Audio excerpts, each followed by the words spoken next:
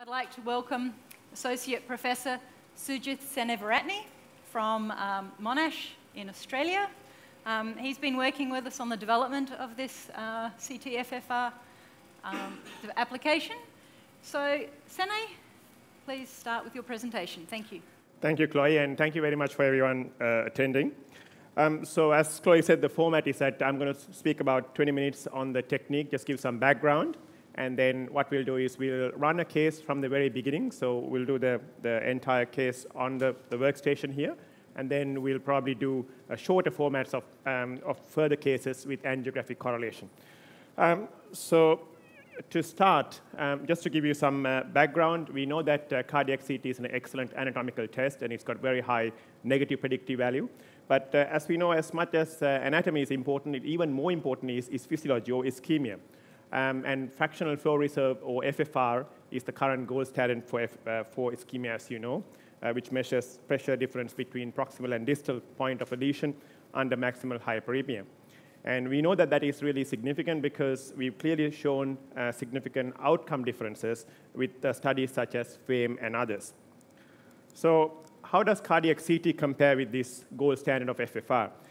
If you have a lesion which is less than 50%, according to the studies that we can see here, the chance of that lesion being significant is less than 95%. In other words, you got a lesion which is less than 50% on cardiac CT, you can almost be certain that that lesion is not going to be FFR significant. However, if you got a lesion which is about 50% or more, the chance of that lesion being FFR significant is only about 50%. So it's not much different from tossing a coin. So therefore, we need to do better with cardiac CT. So the emphasis is, of course, to not only maintain its high sensitivity, but also to improve its specificity, therefore improve outcomes. So in this context, there's been three techniques which have been developed to address this issue. Two of them are based on resting CT. First is CT-derived FFR. Second is Transluminal Attenuation Gradient, or TAG. So both of these are on rest CT. And thirdly, myocardial perfusion imaging with CT.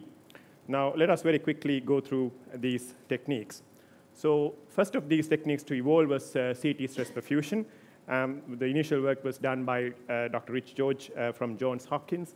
And it's relatively easy to do. It is pretty much repeating your cardiac CT using adenosine or a similar stress agent, and then looking for any ischemia in the myocardium. So in this example, you can see that, unfortunately, my pointer doesn't work. So unfortunately, so the proximal LAD stenosis in this particular patient is a 53-year-old female. What you can see on the top left-hand corner is the normal myocardium at rest. And below that is under stress. You can see the anterior wall with the subintimal attenuation artifact or attenuation defect showing LAD territory ischemia. And Toshiba has also developed software showing similar kind of effect that you can see below. Now, however, this actually requires a repeat study, requires a stress agent, can be affected by artifacts, and requires expert interpretation. There have been a number of single-center and two multi-center studies done on this topic, and the largest of these was CORE 320. It was compared against SPECT and invasive coronary angiography and showed an area under the curve of about 0.87. So pretty decent test. However, as I said, it's got those limitations. The second technique is the Transluminal Attenuation Gradient, or TAG, which is a relatively simple concept, pretty much looking at the drop of Hounsfield unit along the coronary artery. As you can imagine, if there is no significant stenosis, the drop in Hounsfield unit along the artery will be pretty small. Therefore, you have a relatively flat gradient.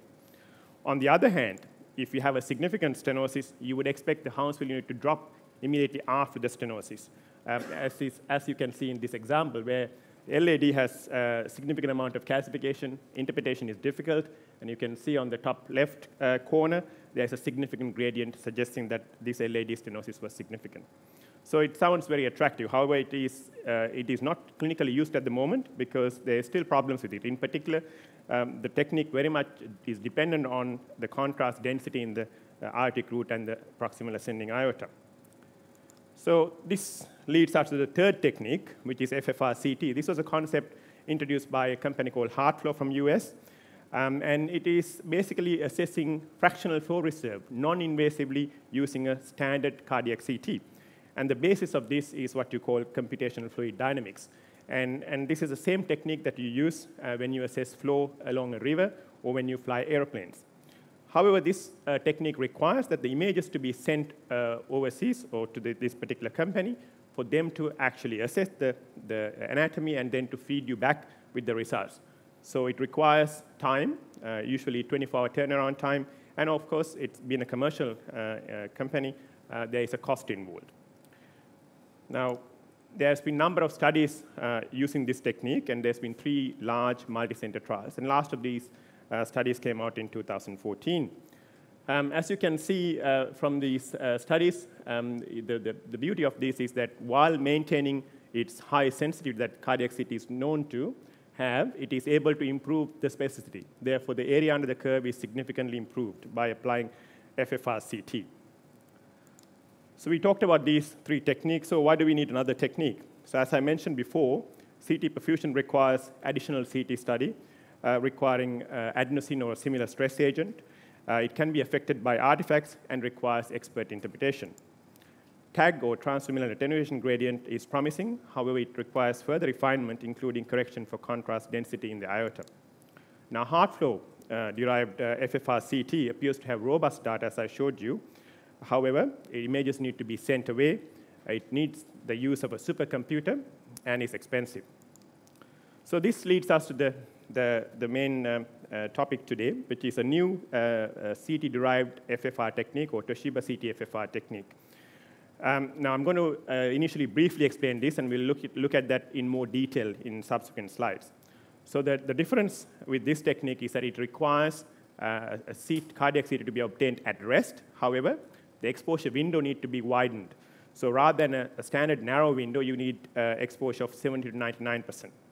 And basically what we are looking for is deformation of the coronary arteries and the aorta, and that is used to calculate boundary conditions, and then applying a somewhat simplified computational fluid dynamic mechanism to come up with a similar kind of figure to what heart flow is able to. In other words, be able to provide fractional flow reserve along each vessel.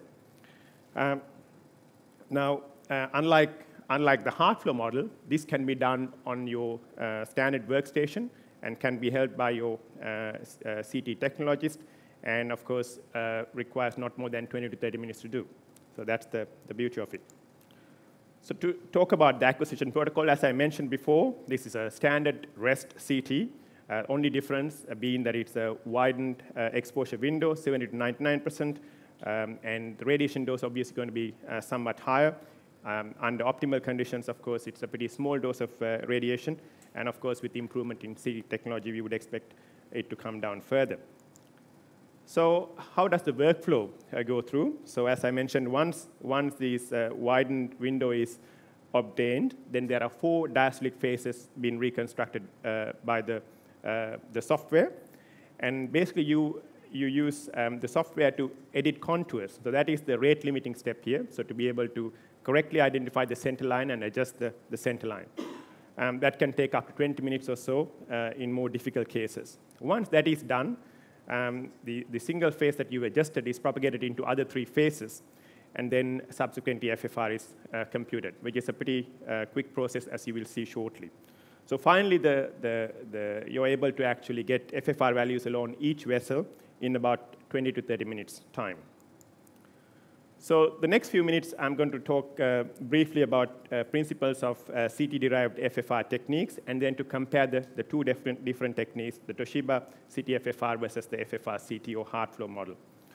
So there are 3 broad principles in CT-derived FFR techniques.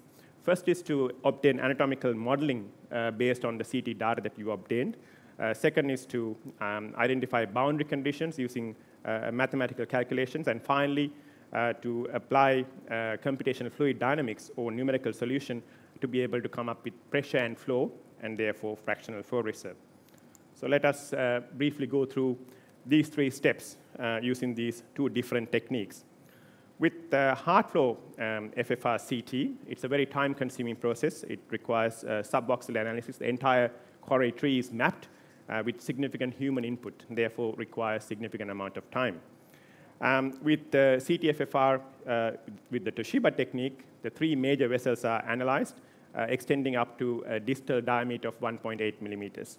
And of course, it also requires adjustment of the center line, and of course, it is the rate limiting step. However, it is significantly less time consuming compared to FFR CT. While the anatomical model is different, the boundary conditions and the numerical solution, the step 2 and 3, are even more different. In the heart flow model, it is for the boundary conditions, a combination of vessel diameter, myocardium, and some assumptions on microvascular resistance under maximum hyperemia. Whereas in the CT FFR technique with Toshiba, basically what we're looking at is deformation or vessel area changes in coronary arteries and also in aorta across the diastole. And also some assumptions, other assumptions being made, and this leads to boundary conditions being derived. And boundary conditions, of course, refer to a combination of cardiac output, aortic pressure, coronary outlet pressure and flow, and microvascular resistance. Now, finally, the computational fluid dynamic part, or the numerical solution, is also different, as I mentioned before. With heart for FFR CT, it's a 3-dimensional model, and a mesh is created, and you're able to calculate FFR CT along any point in this mesh. Whereas in the Toshiba CT FFR is a simplified model. It's a single dimension as opposed to 3-dimension, and FFR value is obtained along each cross-section of a coronary artery. Now, this difference allows the values to be derived at a much faster rate, or at a much shorter time period than heart flow solution. So what evidence we have for this? This is paper just been accepted in JACC Imaging, and Dr. Brian Coe is the lead investigator for this particular study, and this was done at Monash. It's 42 patients who were enrolled for invasive angiography for suspected coronary artery disease, and the gold standard was fractional flow reserve. Now, there were 12 patients who were used as a derivation cohort, and 30 patients used for validation cohort, including 58 vessels. To maintain the integrity of the study, we used 3 different sources. The cardiac CT analysis was done in Japan, Jintendo Hospital. FFR analysis was done at Monash, our center, and then Toshiba, Japan, did the analysis of CT FFR, and finally all 3 results were brought together to maintain the integrity of the study. This is the derivation cohort. I won't go into detail, with the area under the curve of 0.87. And these are the results of the validation cohort with 56 vessels. What you can see here is that the sensitivity with cardiac CT is around 78% or 79%, and the sensitivity is maintained when you apply the CT FFR technique with around 78%. However, the difference, of course, is as one would expect, the specificity has gone up from about 74% up to 87%. As a result, the area under the curve goes up from 0.77 with CT to 0.88 on CT FFR. Now, this is not statistically significant, but it's most likely because of the relatively small sample size. Now, of course, as one would expect, there is a higher radiation dose, which is 4.7 millisieverts. However, this study also included a calcium score, which is not exactly required for this particular technique. Now, what about time taken for this technique? The mean per patient time required for CT was about 27 minutes. It has excellent intra and inter-observer variability. Therefore, the technique is highly reproducible. What about the limitations? Of course, as I mentioned before, it's a single center study with a relatively small sample size. We haven't got information on different lesion subsets. Therefore, in particular, effect of calcification or grafts or stents, they're not available.